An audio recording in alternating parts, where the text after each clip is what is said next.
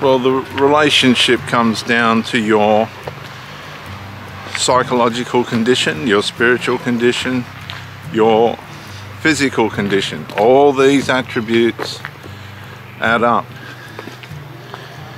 And if there's a deficit in any of these, be it by wisdom or health or weakness or something like that, then people can take advantage of this. See, a lot of people will come in to rescue you from your weaknesses. They play the rescuer. A lot of people get a big buzz out of coming in as the rescuer, to rescue you from yourself, to improve you as yourself. And we buy into this. Of course we're going to buy into this. This is an asset. We regard this person not only as being attractive, but also as an asset. Okay? And what happens is, what happens when you buy a new car? As soon as you roll it off the floor, that asset starts to diminish its value. And humans are the same. Sometimes we overvalue, by first glance, the person that we meet, the person that we encounter. Hank, quick, hop, hop.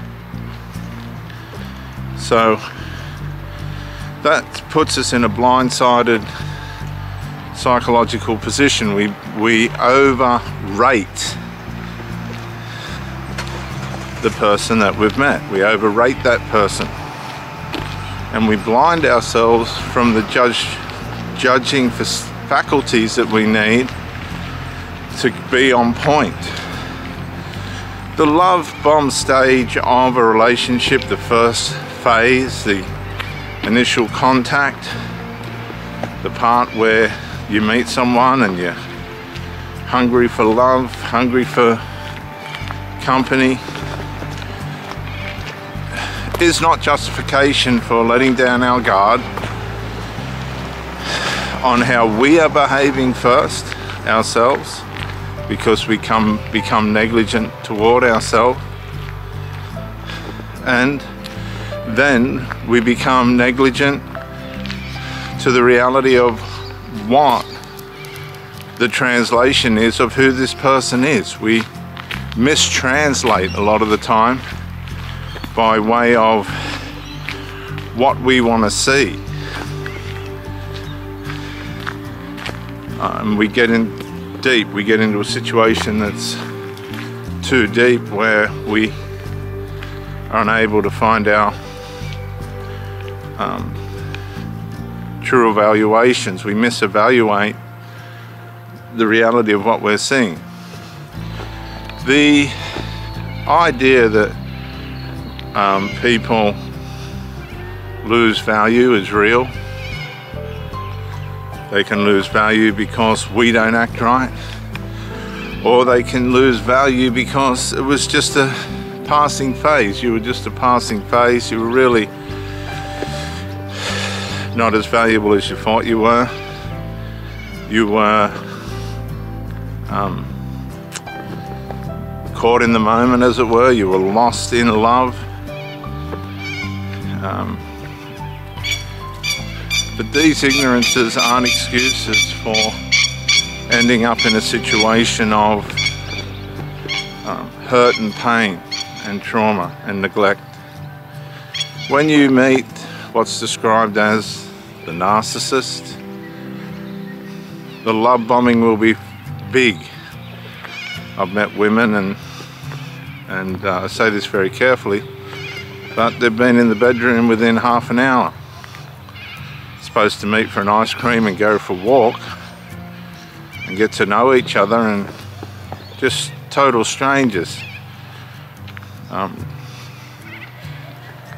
having intimacy and being used. I've been used many a time by a woman that's had a fight with the boyfriend, only for watch her go back to the boyfriend, and glad she did.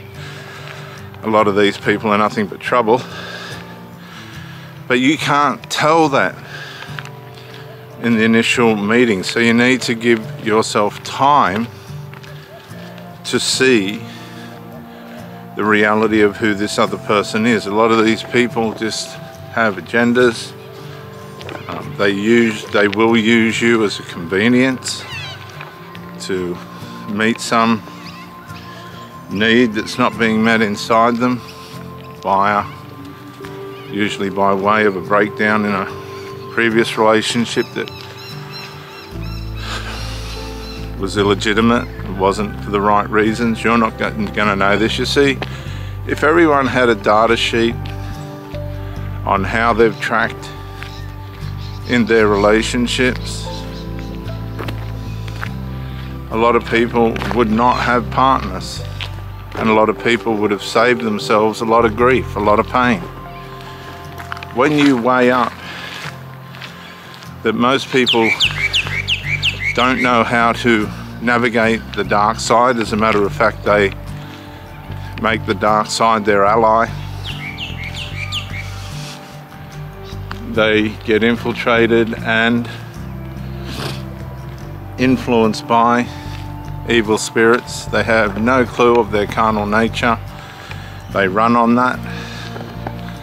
They run on their lusts. When lust fires up, they're in bed with whoever is in front of them, which is called self-trashing, self-destructive behavior.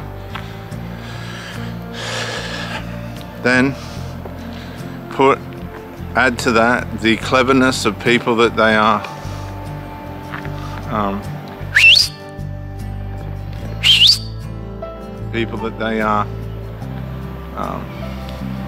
come into contact with, that are going to use them at the same level. It's a toxic mix. It's a horrible mix.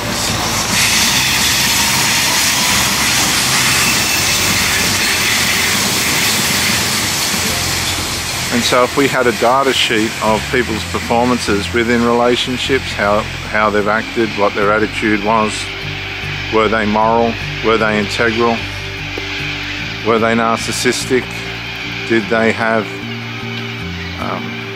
the right outlook, were they honest, transparent, or were they deceptive and holding things back that the relationship required, there wouldn't be, you would see dating site profiles, they're not going to be the true reflection of who the person is in most cases.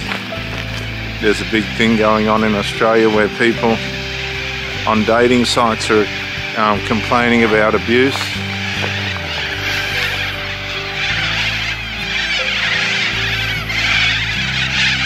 And in some cases violence, psychological and physical violence through these dating sites. I don't recommend using the dating sites. I've never met anybody that's had or been able to produce a long-lasting relationship off a dating site of any value. That's usually why they're on there. It's a way of being a predator and grooming and just finding vulnerable people that can be taken advantage of. The dating sites are not going to give you the true perception of who the person is. It's just not going to. And so you'll be putting yourself in situations that you ought not to put yourself in, and again you end up dealing with all the covert dysfunctions that will surface as the relationship goes on. Relationships come down to your mental health, as I said at the start, spiritual, intellectual and physical health. And if you're lacking in any of these, in any way,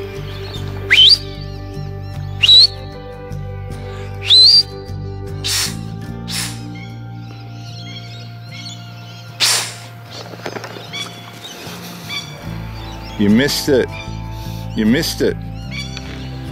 If you're lacking in any of these, you will end up possibly broken-hearted, disappointed, abused, dismayed, and in trauma.